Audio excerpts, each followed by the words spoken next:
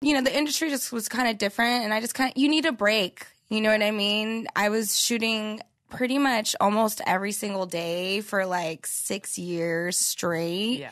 And even as fun as it is, you need a break for like self-care and all of that. So I kind of took a break for a while, and then I briefly came back for a little bit. And then now I'm just kind of on some super domestic thing. I can't even believe it myself, to be honest. Yeah, you said that you were cleaning all day before you came in. It's like I went from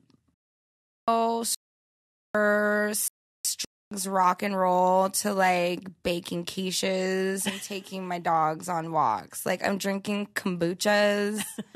My poop floats now. Like we went from, me freaking out about, oh my God, you blew the line everywhere, to like, oh my God, my meatloaf's burnt. Like, wow. It's trippy. I guess that's me entering my mid-30s, and like, I don't know, you calm down a little bit. Yeah, like a lot. For me, I guess I was so extreme before, so now it's like I'm going the other way. I'm not mad at it though. I'm still a little wild. I have my moments. Yeah, I feel like the Kristina Rose we all know and love is still in there. Oh no, it's still there. It's definitely there. I just channeling things a little bit differently. Yeah, you just moved in with your boyfriend, right? I did. Yeah, that's interesting. This isn't the first time you've lived with a guy, is it?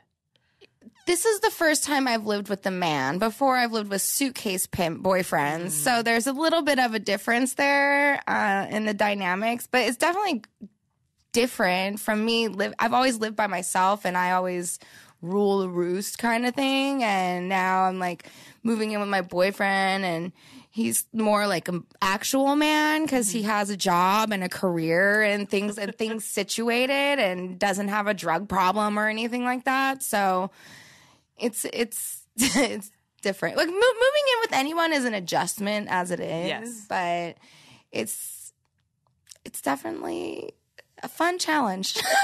I love it. I love this new domestic Kristina. That's awesome. So are you but you're like still shooting for yourself. You're doing content for... Yeah, I'm doing content for myself. I do like OnlyFans, and I'm going to be starting to do a podcast because I've had a lot of people over the years ask me to do that. So I'm going to try it out in my free time and see how that goes. And I also paint too. I'm trying to get an art show together and that's do amazing. That. Yeah, I was pressuring myself too much last year to like hurry up and finish these paintings, and you need this many more to. But now I'm kind of doing it more on a relaxed thing, which is working a little bit better, I think. But yeah, hopefully in the spring I'm going to be doing a show. What kind of art do you do? I paint with watercolors. Okay. Yeah, I've been painting for a long time. I started painting when I was 18, and I kind of put it to the side when I was shooting a lot. I didn't really have time. And then once I stopped shooting so much, I kind of took a break from. I had time to get back into painting, and I really enjoyed it, and I've just kind of got better without even painting over the years. I don't know, maybe life experience makes your painting deeper.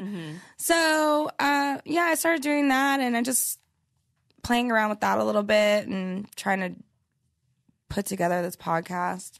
So what kind of stuff do you paint? I'm just trying to picture like what it is that you do. I might have some stuff on my phone. I've been painting a lot of portraits. Okay. I usually start from an image and then I'll paint that. Like, I don't know, I've been painting people, I guess, that have been iconic to me in my life throughout growing up.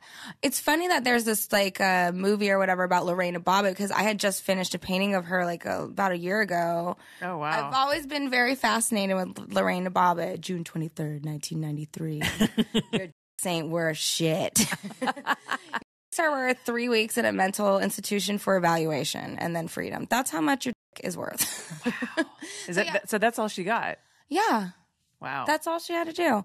I painted a really sick picture of Dennis Rodman. I painted a picture of Patsy Cline. A lot of celebrities. I painted a picture of Phil Spector. Just different people that I guess touched my mind in some way.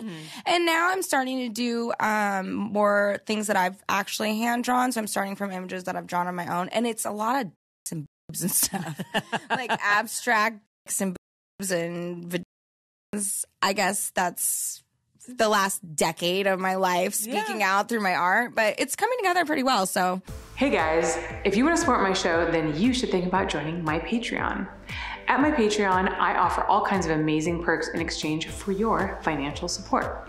From live streams of my interviews as they are happening, to bonus Q&As, behind the scenes photos and videos of my shoots, plus cool merch like stickers, mugs, and hoodies, we have you covered. So go to patreon.com/HollyRandallUnfiltered, and while you're at it, make sure that you click that subscribe button so you don't miss a single one of my new updates.